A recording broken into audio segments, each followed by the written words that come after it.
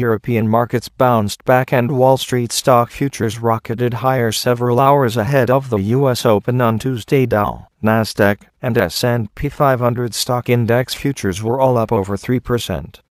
European benchmarks saw similar gains. France's CAC 40 index added 3.5% and Germany's DAX index rose 3.1%. Asian financial markets were volatile Tuesday as Chinese stocks plunged again and Tokyo markets also fell sharply after earlier rebounding. The Shanghai Composite Index declined 7.6% to 2,964.97.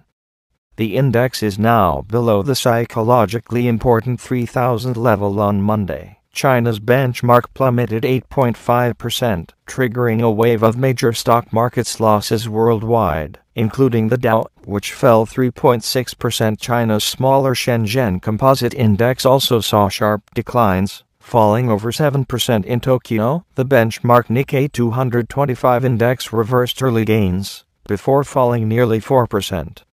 That followed a 4.6% plunge Monday, to the lowest level seen since late February. Some analysts cautioned that the drop in China share prices reflects a necessary market correction. 97.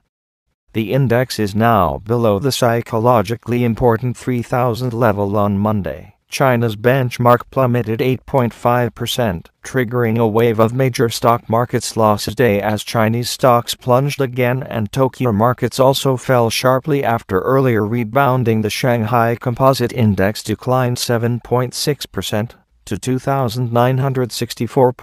European markets bounced back and Wall Street stock futures rocketed higher several hours ahead of the U.S. Open on Tuesday.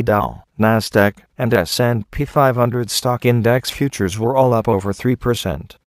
European benchmarks saw similar gains. France's CAC 40 index added 3.5% and Germany's DAX index rose 3.1%. Asian financial markets were volatile Tuesday worldwide, including the Dow, which fell 3.6%. China's smaller Shenzhen Composite Index also saw sharp declines, falling over 7%. In Tokyo, the benchmark Nikkei 200